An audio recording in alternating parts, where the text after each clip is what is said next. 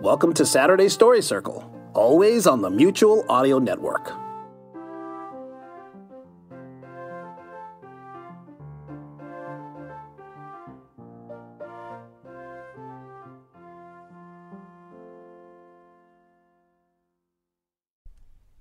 The following audio drama is rated G for general audience.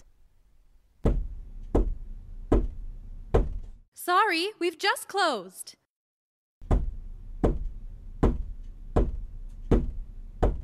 Oh, very well. Hello, how can I help you? Hello, young lady. Is this Aurora's Apothecary Shop? Yes, it is. Just like the sign says. See? Aurora's Apothecary Shop. Oh, very good. And are you Aurora? Yes, I am Aurora, and this is my apothecary shop. Would you like to come in and sit down? Thank you, yes. I'd be glad to have a rest inside.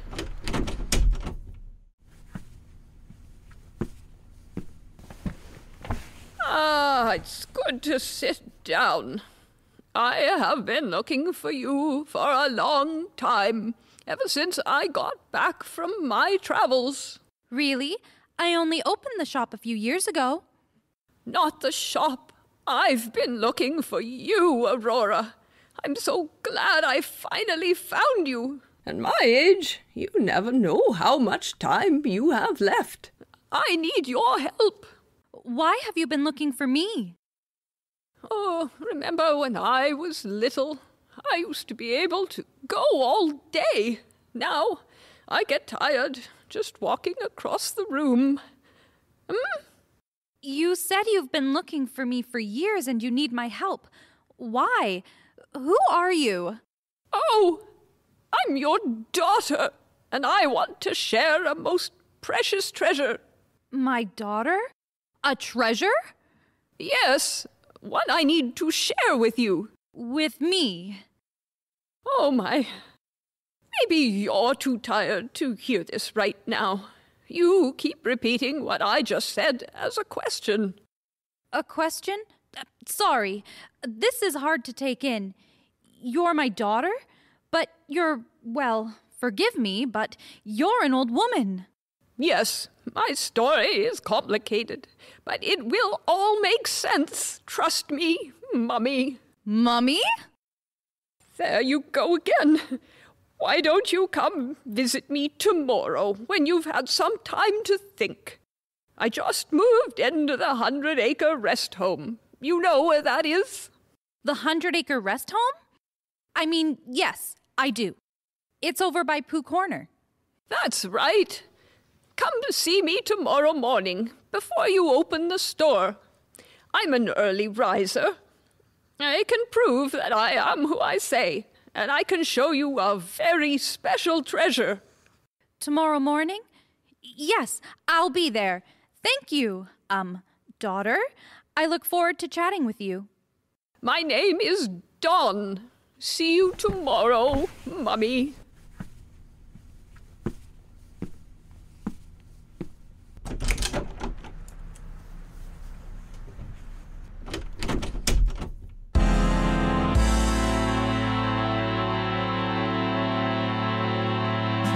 Welcome to the Fairy Tale Mysteries Radio Show. Classic tales told in a whole new way. Featuring Detective Betsy Hardup, the toughest private eye in Fairy Tale City. When fairy tale and nursery rhyme characters can't take their problems to the police, they come to her. There is a fog rolling in on the city. You feel a shiver of danger blowing on the breeze. And the stories that it tells aren't pretty, they're gritty. No pity but witty. They're the fairy tale mysteries.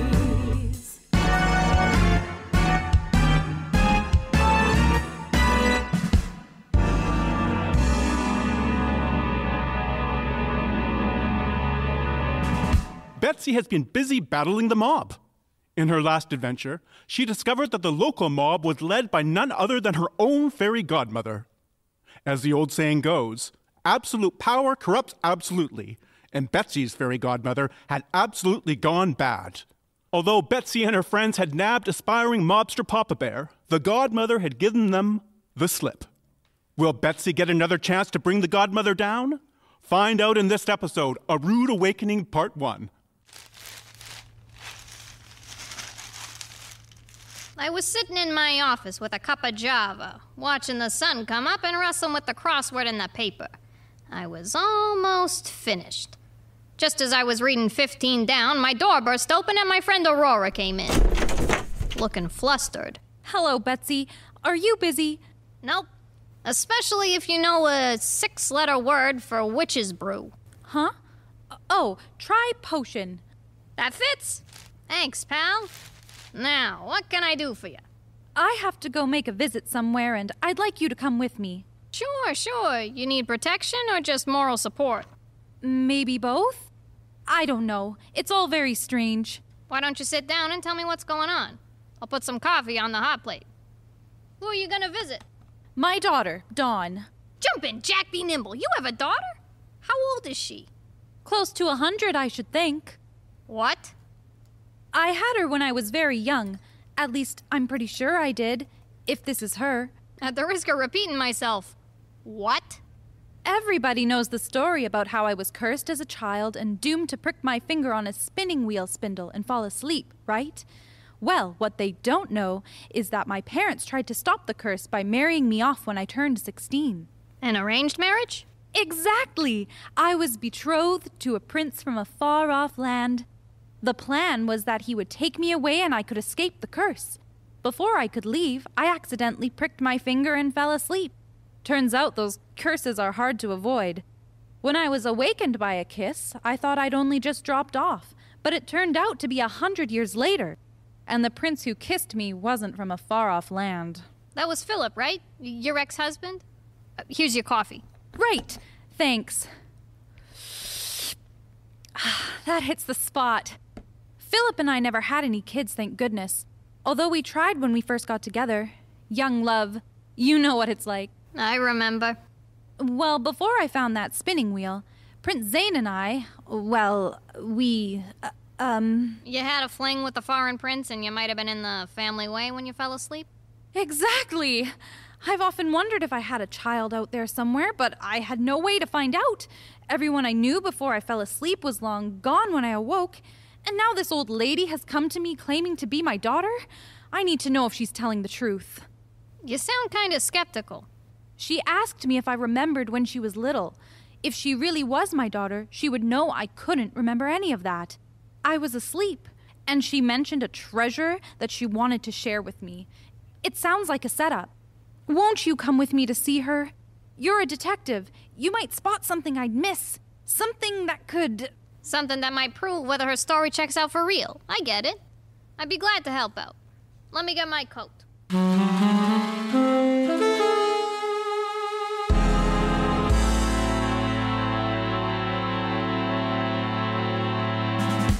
"100" was the right word for this rest home, as in 100 years old. The place had huge cast-iron gates hanging crookedly from a brick fence that surrounded the grounds. As we went through them, we could see the patients taking in the air, attended by staff. Rory was nursing a large thermos I'd seen her fill with some of that fancy Sun, Moon, and Talia brand coffee. Sometimes I thought she'd be healthier if she just slept a little bit more, but I knew better than to suggest it. Here, Mr. Johnson, let me pour you some nice lemonade. Woo-hoo-hoo! We headed to the front desk. Hello? Do you have business here today, Tiddly-Palm? This isn't some public domain, you know. Yes, I was invited to visit my daughter, Dawn. Oh, bother. I'm afraid I have some bad news to tell you. Your mother passed away late last night. Oh, no! We only just met! And she was my daughter! I think you're becoming overwrought, Tiddly-Palm. Take it easy there, Rory. Come sit down.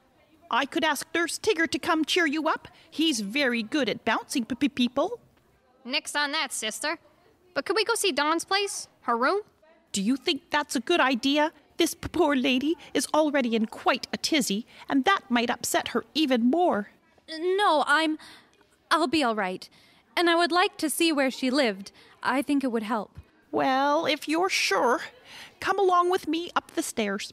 Watch the carpet just there. It can be quite tricky. The nurse let us into Dawn's room. It was a suite, really, with a kitchen area, a sitting room, and a bed at the far end, complete with a bedside table. The nurse helped Rory into the settee and then left. Look at those shelves. They are covered with picture albums. Why don't you go take a look through them? I'm gonna go through her drawers. The drawers in her bedside table, I mean. You okay, Rory? Yes, it's just a bit of a shock. To suddenly find her and lose her just as suddenly. I still don't even know if she was really my daughter. Maybe we'll find some clues here. Oh, my stars. It looks like she's been all over the place. See? All the photos in this album were taken in Europe somewhere. Maybe Italy or Greece. She did say she had recently returned from her travels. Interesting. Who else is in the pics? Nobody, really. There are other people, but they're different in every photo, like they were just passers-by. The only thing in the bedside table is a leaflet on the Antipodes. What are those? It's an old name for Australia. This album has pictures of her trip there. Look. Oof, this thing is heavy like a Chevy. Oh, aren't those koalas cute as a bug's ear? Aren't they? There are a lot of albums here, but I can't find any pictures of... I feel like this is wrong, that she's a fake. Here, you look through these. Whoa, that's a big stack. Whoops. Oh, no! Sorry, Rory. They slipped. I'll help you get them. Thank you, Betsy, but I think I have to leave. I just can't stay here right now. I'm sorry. Hey, no sweat, kiddo. This has got to be rough on you. You head to the store, maybe have a coffee or 3. I'll clean up here and do some snooping around, then drop by and fill you in later. We'll see if I can get to the bottom of this treasure business, too. Oh, thank you so much, Betsy. You're a good friend. Don't worry about that treasure. I don't think it's real. Hey, finding out stuff is what I do. So I'll find out, okay? You get out of here. I'll see you later. Yes, good idea. See you later. I felt bad for the poor kid. Must have been a rough trip on the old emotional roller coaster for her. I started picking up all the photo albums and arranging them on the shelf. As I reached for the last one, I accidentally kicked it under the bed. I knelt down and reached as far as I could to grab the edge of the album. As I dragged it towards me, I saw another, smaller book. I pulled it out. It seemed to be a well-worn day planner from this year. A quick look inside showed it to be full of plans that matched the albums, sightseeing and traveling. I skipped ahead to today's date. I could see the numbers 2:15 written there. I checked my watch. It wasn't even 9 a.m. yet. Who was she going to meet at 2:15? I kept flipping through the pages, and it was empty until the last page, where there was an address. 59 Briar Road. Maybe that's where she needed to be at 2:15. I tried to close the drawer on the bedside table, but it seemed stuck. I jiggled it and heard something fall to the floor. I picked up a small key. It looked very old-fashioned, not something you'd use in modern fairy tale city at all. I needed some answers, which meant I needed to ask some questions. And I knew just the person who might be able to help me understand all of this.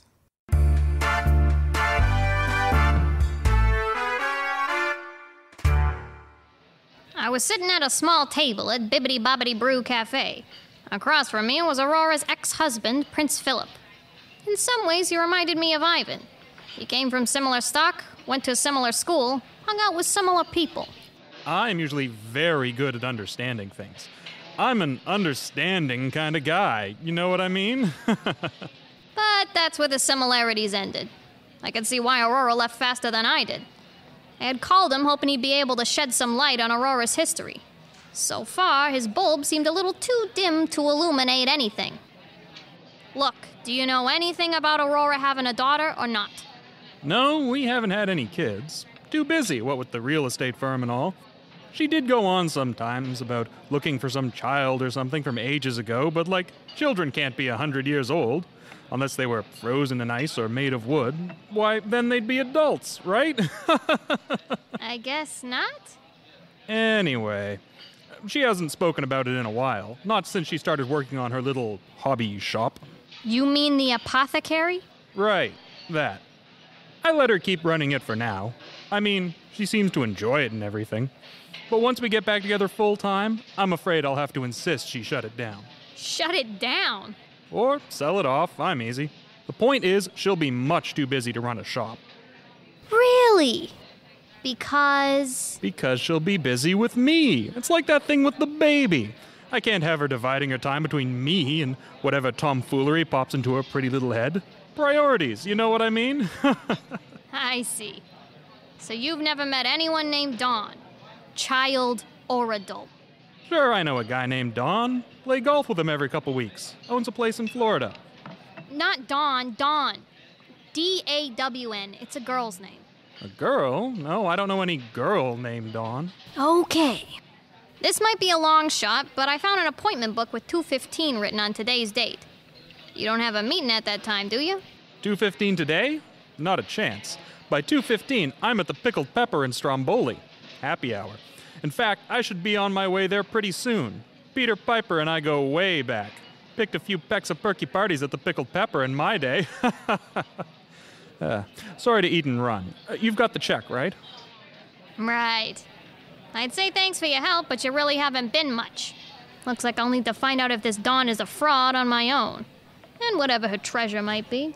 Did you say treasure? Perhaps I can spare a few more minutes. What kind of treasure are we talking about? That got your attention. Too bad I don't know much more about it than you do. How can you know less than me? I don't know anything about a treasure, and I just heard about it. What a coincidence! Me too, just this morning. Dawn told Aurora that she had some kind of precious thing to share with her. We searched her room, but no sign of it.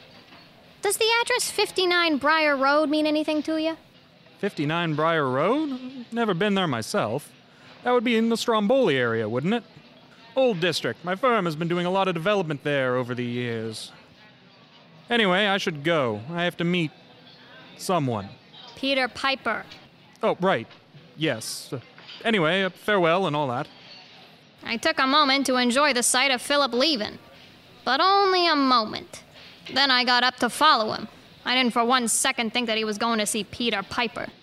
I wasn't sure who he was going to see, but I had a few hours until 2:15 and he was acting mighty suspicious. Or maybe he was really just that stupid.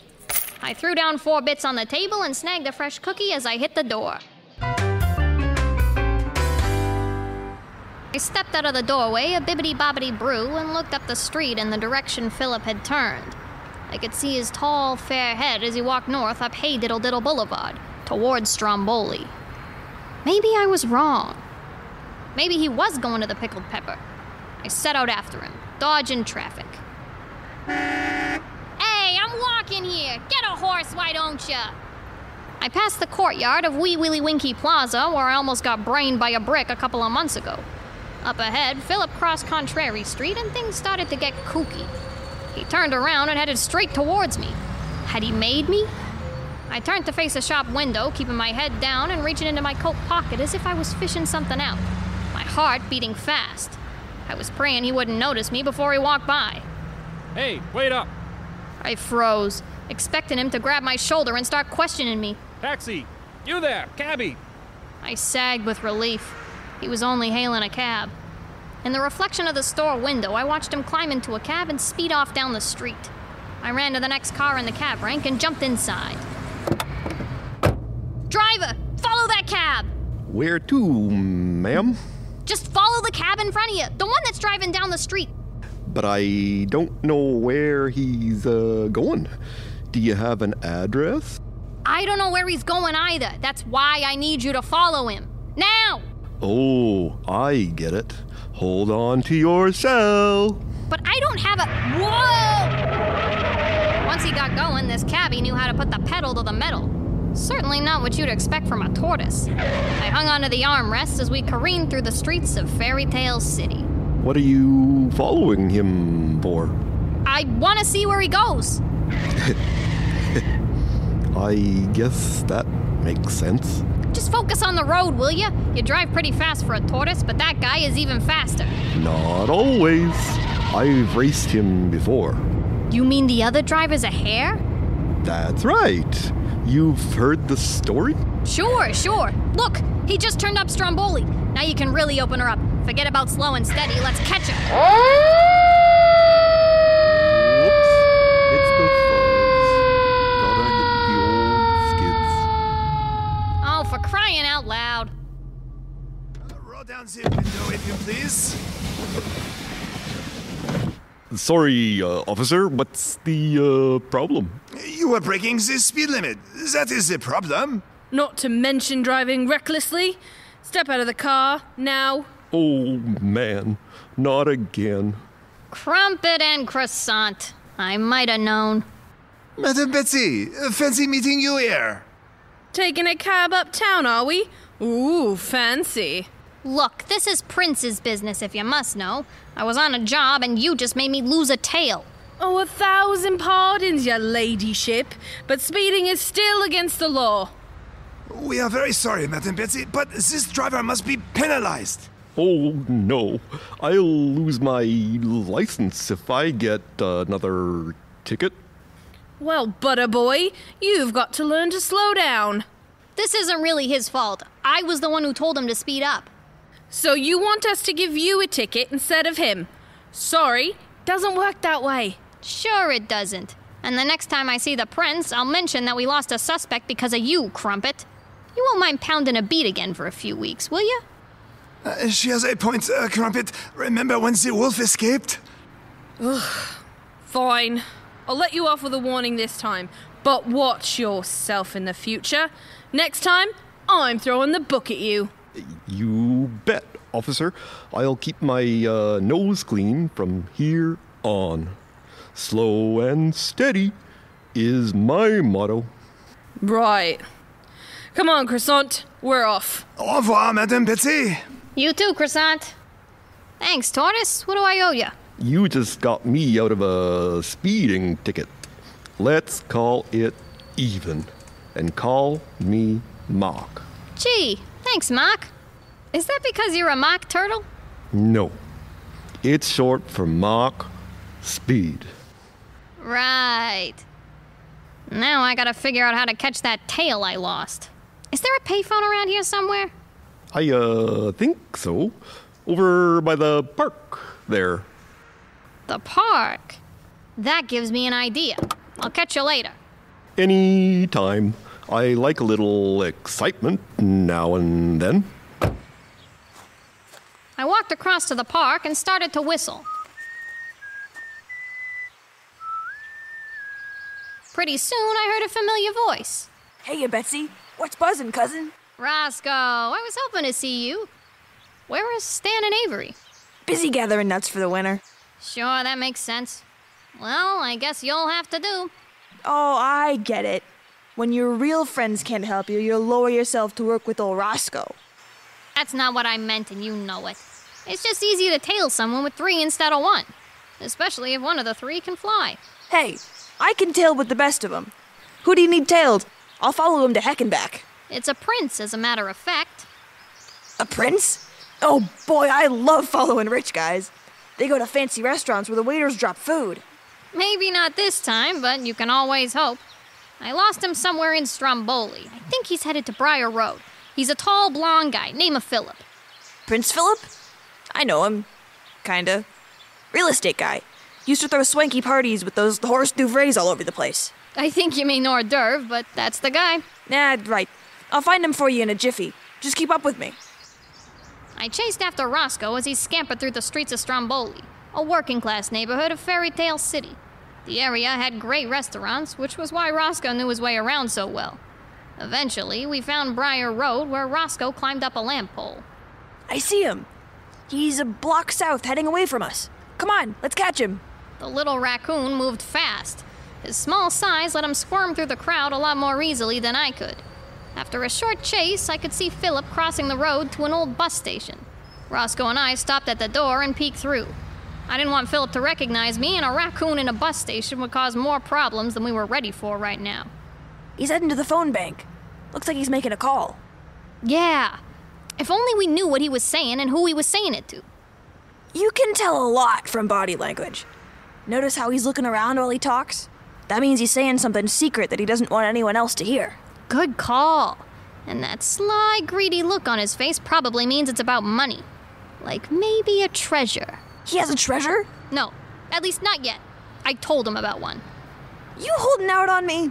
I want a part of any treasure you got. I haven't got it. Nobody does. So far.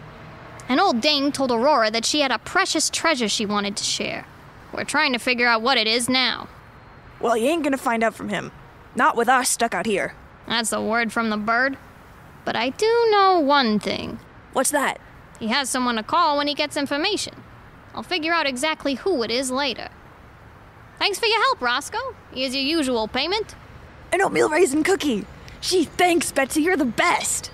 He scampered off, muttering about saving cookies for the winter. I decided to head up Briar Road to find number 59.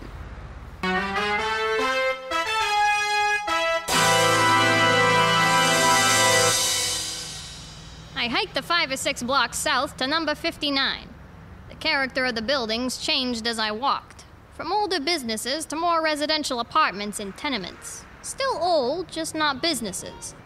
I stopped in front of an old shoe with about 1 million kids playing in the courtyard.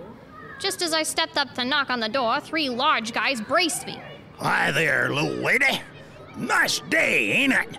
So far. I've seen nicer. You should be careful around here. It's a rough neighborhood. Sure, and it's getting rougher by the second.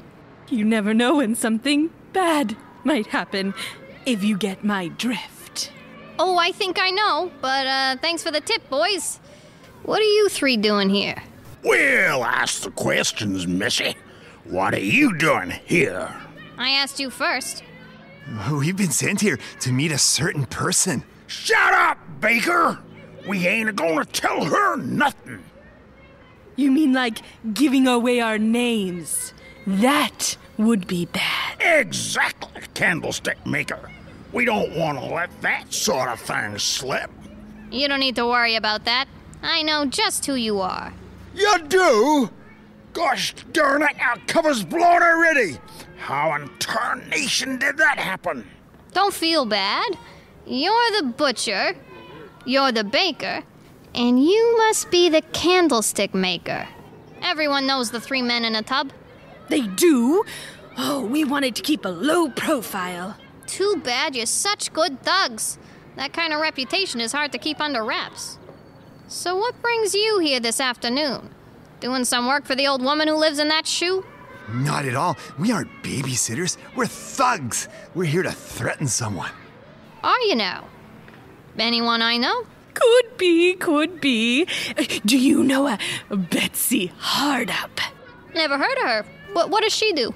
She's a dick! Hey now, that's uncalled for. I'm sure that she's a very nice person.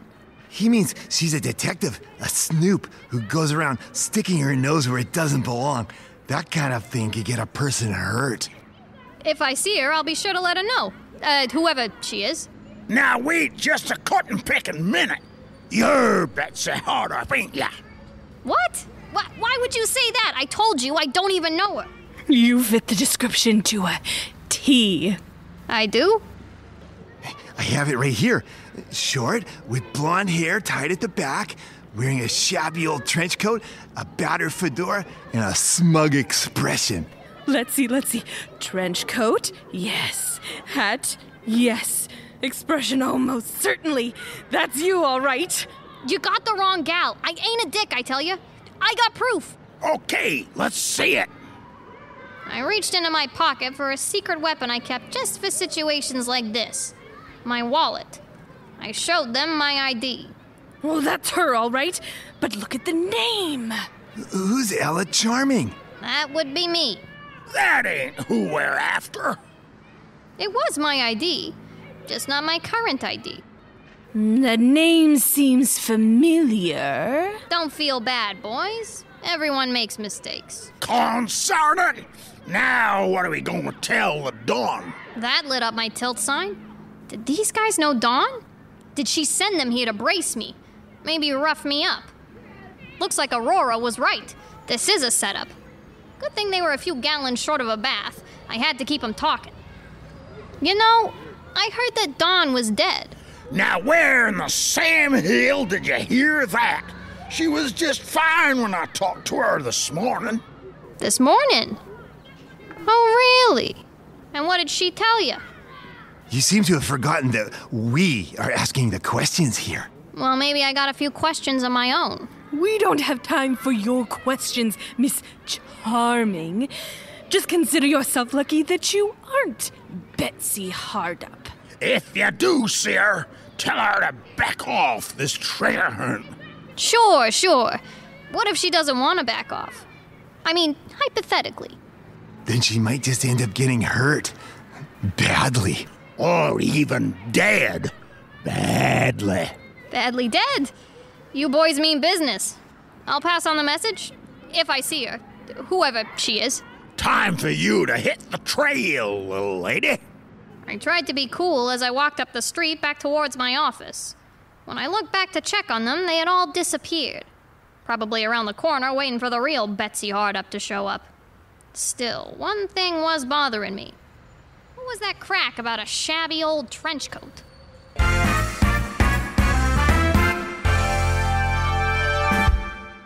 Back in my office, I put my feet up on my desk and gazed out the window, thinking about my meeting with the 3 men in a tub.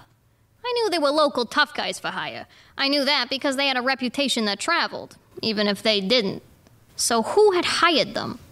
And they had mentioned Dawn, only this Dawn was alive. Was it the same Dawn as Aurora's Dawn? If so, then she had some shady connections. Aside from Philip and the 3 men, I only had 3 clues. A notebook containing the numbers 215 and an address 59 Briar Road. And a key. No idea what it opened or where it came from. Not a lot to go on. I figured I'd do what I usually do when I don't know what to do. Go ask questions. And the person I would ask was whoever lived in that shoe at 59 Briar Road.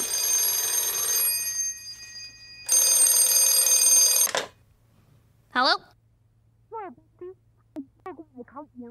Aurora! You calling from the shop? How you holding up? You know, with Dawn passing away and everything. Sure, I won't quit now. Besides, I want to know what's going on here as well. And I want to help. Whatever you're going to do now. You want to help? Are you sure? You know, sometimes these things get dangerous. I don't know how safe you'll be. Okay. I guess I sound a bit like Ivan when he's trying to keep me out of trouble. If you want in, you got it.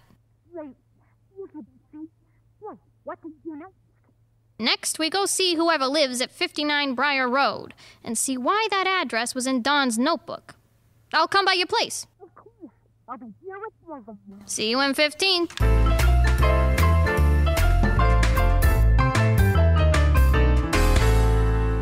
Aurora had a place over top of her apothecary shop, which made the commute pretty easy, I guess.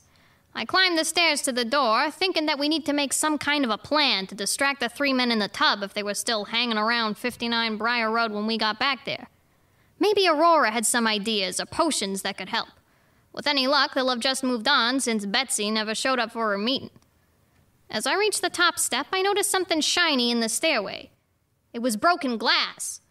I could see that Aurora's back window had been smashed and the door was hanging open. I raced inside, calling a name. Rory, are you okay? Looked like I wasn't going to get any help from Aurora, potions or otherwise. She was gone. This is a terrible development. What happened to Aurora? Who hired the 3 men in the tub? Will Betsy find Aurora? Will both of them find the treasure? Is Dawn really Aurora's daughter? So many questions. To find the answers, make sure you tune in to the next episode of the Fairy Tale Mysteries Radio Show, A Rude Awakening Part 2.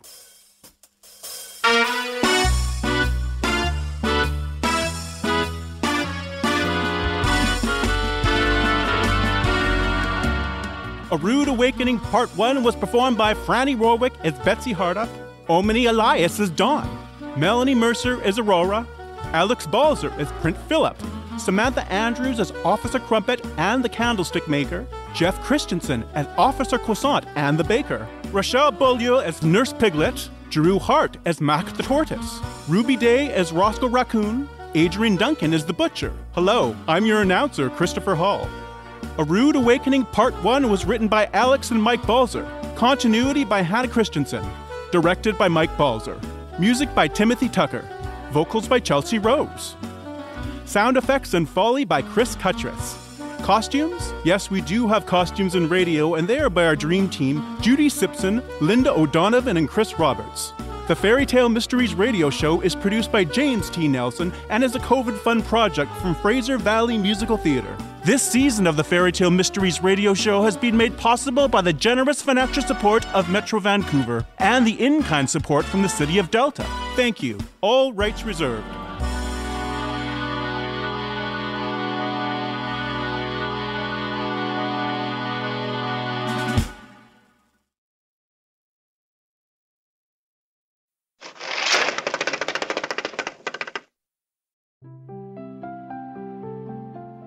If you want a huge selection of audio drama, some of the newest ones out there as they come out, then do find Sunday Showcase on the Mutual Audio Network, which is the new home of the Sonic Society, the world's longest-running, largest showcase of modern audio drama. You can find us on the Sunday Showcase feed, or if you want to hear all of the day's worth of audio, then you can find it on the main Mutual Audio Network feed, wherever you get your podcasts.